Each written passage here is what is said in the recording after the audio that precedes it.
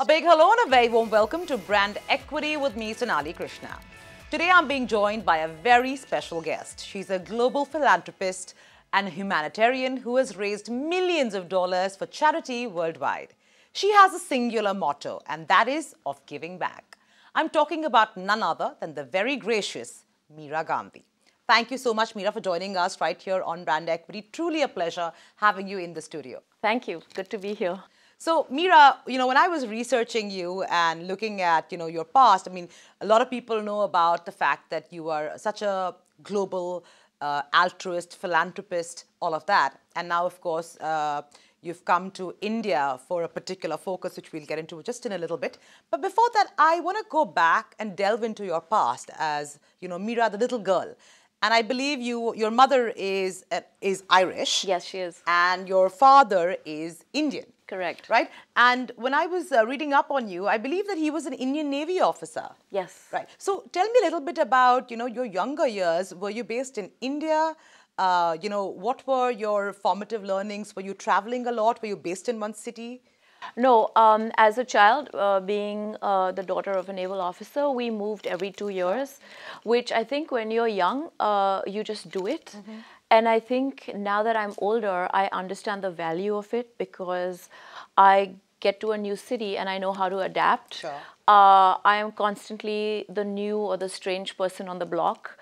And so I walk into a room and I make myself at home because that's how it was. You get to a new naval base and you've just got to go and show up on the playground and say, "Hi, I'm Meera, can I play?" Sure. And I'm sort of doing the same thing today. Right, right. And what was particularly, a standout in your past was your meeting with Mother Teresa at the, Ashadhan. Yeah, at the age of 16. Yes. And I believe that's played a big influence in how you've shaped your life and who you are. So take me back to that meeting and what was so, I would say mold breaking. Because, for me, if any one of us looks back and looks at us when we were 16, it was all about being rebellious, going out to parties, boyfriends and all of that. I mean, we didn't really think about the world, giving back, charity. So obviously something clicked within you. So take me back to that moment and, I want you to jog your memory and tell me what you felt then and what was so empowering in that moment. Well, when I was at 16, I was at the Cathedral and John Convent School here in Mumbai. Sure. And it was an Interact project where we had to go to Ashadhan in Baikala to volunteer for some hours. So I went as a school project. And after that, I went every single Saturday for the last 2 years of my high school. I have to thank my mother for that because she really encouraged me to do it. The first time I went, we went with a group. There was Vivek Vaswani, Seema Khanna, Vikram Gandhi, a whole bunch of us. And Devin Khote was there. And our project was to teach them a dance. Oh, you all were all students? We were all students together, yeah. You probably know some of those people. Yeah, of course. Who knew they would grow up to be these responsible citizens of Mumbai. And I met Mother Teresa on one occasion earlier on, and I had just finished feeding 2 children. And Mother came in and she picked up one of these kids who had just finished eating, and they burped all over Mother's white sari. And I was so horrified, and she just laughed. She's like, "Oh, now the food is digested." And we went right to the place where, we used to hose the children down. And I remember Mother, I've met her actually on several occasions because I went for my last 2 years of high school. Mother was always very calm, very joyful. There was like a calm joyfulness that sort of just followed her around. I never remember her really being in the office. She was always in the different wards. There are different wards there. There's the children's ward, the men's ward, the women's ward, and she used to take me to all the wards. And once after I had finished teaching the kids a dance, remember they are handicapped. Some were dancing on their bellies, some on their backs, and they still performed. Mother was so pleased. It was a performance for Unilever, and Mother came to me and gave me a big, big hug. And I think that hug sort of stayed with me a lifetime. I understood very early on that there is a great joy in doing things that are beyond and outside of yourself. So right, right. So I guess that was your first big moment of realization that this is something giving happiness to others is something That I want to do. to want to pursue. Yes, I mean, I think that I think it was already inside of me, but after the first time I went to Ashadan, it gave me so much joy, which is why I sort of went back every Saturday. And then raising my kids was very joyful. I think I was head girl of school, I was president of college. I think there were different ways in which I was giving back, which I didn't sort of realize. But now I think I really understood the mission and the importance of it. And when I speak to young people, it's always important for me to inspire that in them so they understand that it's the only way to be. So today you're very, very busy with the foundation that you founded, Yes. which is the Giving Foundation. The Giving Back The Foundation. Giving Back Foundation.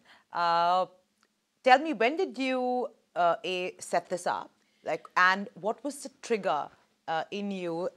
What was this, 2011, 12? 2010. 2010? Yeah. Okay, 2010. So, take me to that journey where you said, okay, now I need to put this down and start a foundation and start your activities. Well, I had been doing a lot of charitable work. I had been doing fundraising in New York with the New York City Ballet, with Asia Society, with some very prestigious institutions when we moved to Hong Kong.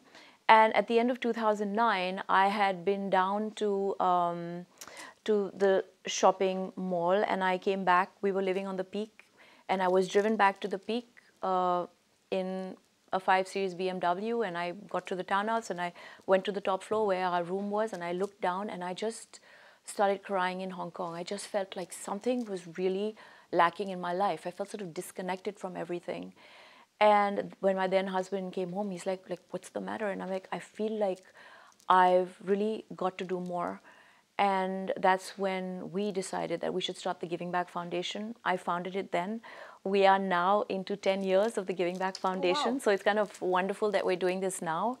And we just went forward from there. I identified that education was very important. Education is a door opener. It empowers people. So I started with the Giving Back St. Michael's School in Delhi, which we're running. It's the girls are now going into college. They're going into tailoring. It's been a very successful project. We also mentor the Eleanor Roosevelt students through, it's called the Eleanor Roosevelt Leadership Program, every summer upstate New York. We're doing many things. The foundation really has 3 parts. One is the mission to educate and empower. We give scholarships, we run a school. The second is to be a catalyst for positive dialogue. So we sponsor the Woodstock Film Festival award for a producer, director, actor who's creating positive content. We sponsor venues if people have to perform or have a positive message. And the third is the mental wellness component, which is something that we've just added because we feel that people may be very successful, but many people feel they are unhappy or they feel stressed. And so we have started this mental wellness portion, and we do retreats upstate New York. We've recently, we did the B4U TV series, which did very well. We talked about joyfulness, happiness, giving back. And now on Times we're doing something called 3 Tips, which is running every Saturday and Sunday, sort of in line with this mental wellness platform of our foundation. So tell me, if I had to pivot, but with the same theme, you have very closely witnessed how the corporate world functions. Yes. Do you think, globally, and not just in India, globally, do you think corporates need to be better citizens and need to take on more responsibility and more ownership in enabling and ensuring that the world is a happier, peaceful, and a more equal place? They most certainly do. But what is very interesting is that the change is not coming from the corporations. The change is coming from the younger people that are applying for the jobs. An example of this is a few years ago, I was told that when people out of business school were applying to banks, for example, the first question they would ask is, what is my bonus going to be? Now children and millennials and students coming out, they actually ask banks, and I use banks as a specific example because this is real. They ask banks, what are you doing socially? What is the ethical standard of your bank? What are the checks and balances? So corporations are being forced to change, Sure. and it's coming really from the new and younger employees, which is very exciting. Nice, nice. Do you think today there is a large amount of a trust deficit amongst corporations by uh, people at large and consumers? Do you think there is that trust deficit and they need to work on it? I definitely think there's a trust deficit because corporations, when they started, no one imagined they would turn into these gigantic, ginormous institutions with a lot of leverage, and not in one country, but in multiple countries around the world. And they are answerable to shareholders and answerable to create shareholder value. And sometimes, in only worrying about shareholder value, many things are missed, Sure. misappropriated, Yep. or unfairly done. So I do think that there is mistrust, and they need to be more transparent. However, having said that, we are in the age of transparency, and I think the digital age is rectifying quite a few things. Yeah, it's bringing about a lot of consumer activism. It is. I want to move to products that you're launching, at the Giving Back Foundation, and I believe, and you can of course elaborate on what they mean. You are doing a giving candle. Yes. And you're doing a giving fragrance. Correct. Right? Is there anything else? We're doing 17 products. Oh, okay. Which are going to be in the market early of next year. When you say market, you mean Indian market? Yes, Oh, okay. Indian market. Okay. We have a body spray coming out. We have a talc. We have soaps. We have underarm deodorants. We have shampoo, conditioner, body bath. Beautiful New York, Paris, with a gorgeous, gorgeous fragrance that I've worked on myself with Man of Paris for 10 years. Wow. And the product is at a great price. The quality is superlative.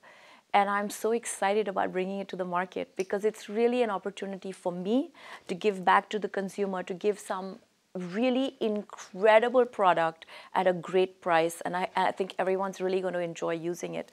And the fragrance is divine. It has 28 ingredients. It has jasmine, patchouli.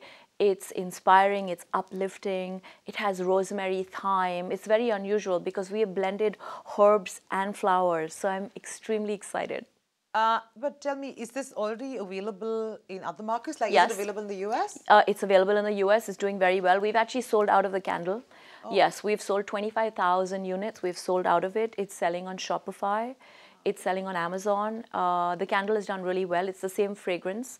And I think with the fragrances to date, as of today, we only have 1,600 units left. Wow. Okay. And what's the trigger for people to buy this? Well, 15% of the proceeds are going to the Giving Back Foundation. Oh, wow. Okay. To continue the work. And the idea was to create money for the foundation as well as give consumers a really excellent ultra luxury product at a great price.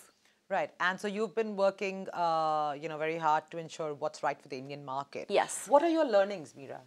My learnings are we understand it's a very price sensitive market. Undoubtedly. And so price is very important. But it's a very sophisticated consumer. Okay. It's also a customer that is very interested in body grooming. We are coming out with a very excellent skin cream, which again is Paris, New York, but it's a fabulous skin cream. So in addition to it being price sensitive, people understand quality, they understand value for money, and I think we can deliver on all those areas. So this will essentially be all from the giving stable. They will all be called giving? They will be called Giving, but we also have another line coming out, which is actually going to be called Meera by the Giving Back Foundation. Okay, okay. And that's going to be available in March. Okay. And that's really our skincare line. Okay. So the skincare line is going to be called Meera. Okay. And what makes it special is that it's completely organic, even though it's Paris, New York. It is sustainable. We are using recycled packaging, so we are also saving the planet. Sure. and the bags that it will be given out in are made of jute and hemp, and so we're being very respectful of the planet. So it's very exciting.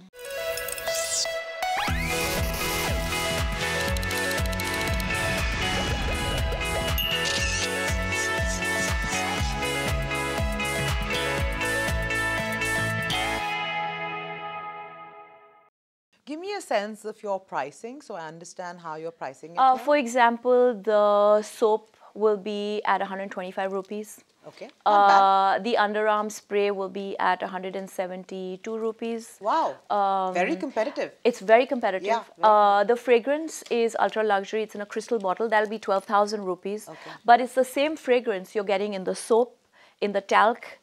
So I think it's going to be very, very special. I think people are going to love trying it. They're going to love using it. And the fragrance is just amazing. I am wearing it. Okay. You can smell it here. I can. It's truly wonderful.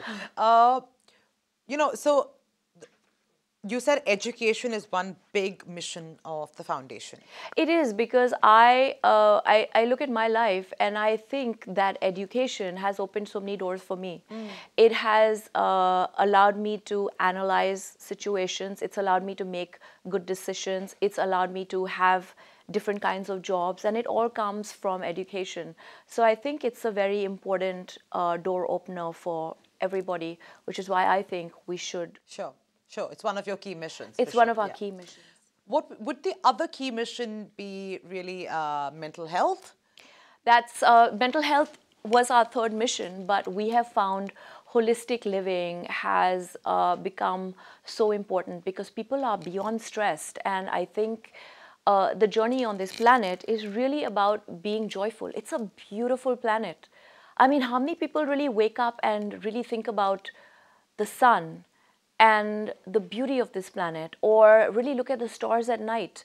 We have just become so consumed by doing and achieving that we are forgetting this journey. So I think it's becoming more and more important, and we see more and more people who want to be reminded of this. So are you telling me, Meera, that you are always joyful and joyous? I am. Really? And honestly, joyfulness is like a muscle.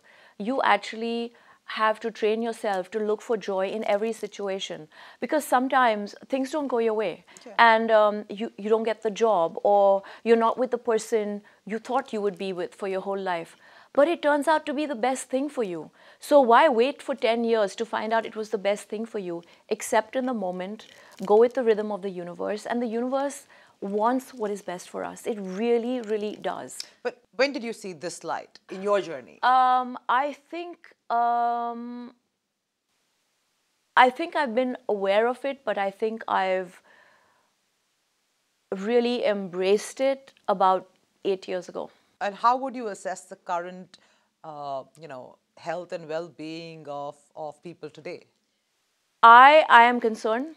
I think people are more stressed than they need to be. They are too concerned about the future. I was looking at the millennial movement and I was thinking, well, maybe the millennials are more rooted in the present. In America, I see millennials they're more in the present, they're about experiences, they're not about belongings. A lot of them don't own cars, they don't even have a driver's license, they don't really care about owning a home, they all want to rent, they want to live all over the world, they want to experience the planet.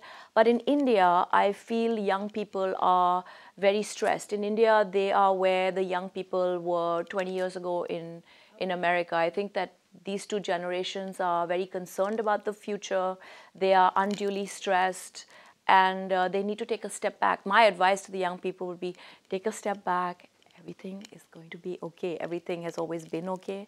Everything is going to be okay. And sometimes we need to say that to people.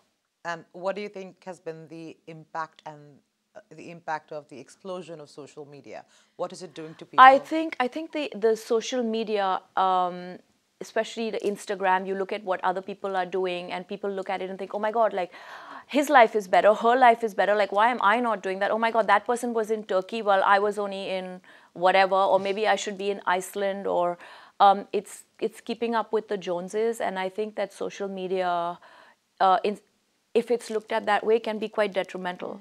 But social media has to be, you have to look at it as a tool to stay connected. You have to look at it as a tool to empower yourselves, but not to make yourself feel less than you are, because each one of us is created perfect in the image of the universe. Do you think it's made people a lot more isolated? Because I'm very happy with my mobile phone or my iPad, and I'm disconnected from the world, and there's enough content to keep me busy. So I agree. I think that we are more connected to the world than ever, but we are more isolated than ever.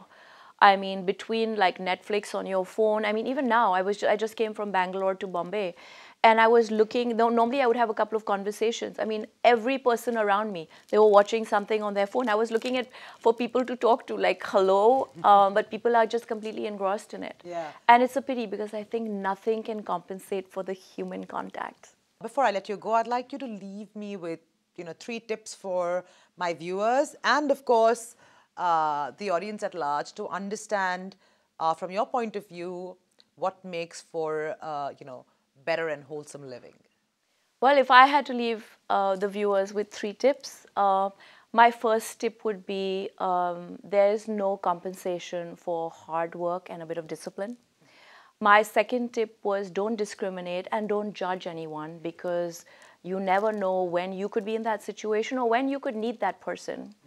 And the third tip I would leave you with, and I think it's cliched, but I cannot stress it more. Really, try to love everyone, because when you look at everyone with loving eyes, everything is always okay. It's just like when you're in love, everything is fine. The person makes no mistakes. So I think having a loving and kind energy towards everyone makes for a really happy life. How do you develop that kind energy? By literally, by being, it's like a muscle, just by being Practicing kind, it. just by being kind. Okay, fair enough. Thank you so much, Meera Gandhi. This was truly my pleasure, and all the very best for your giving back line, for the Meera skincare range, and I look forward to seeing it in India very soon. Thank you, and thank you for having me on your show. My pleasure.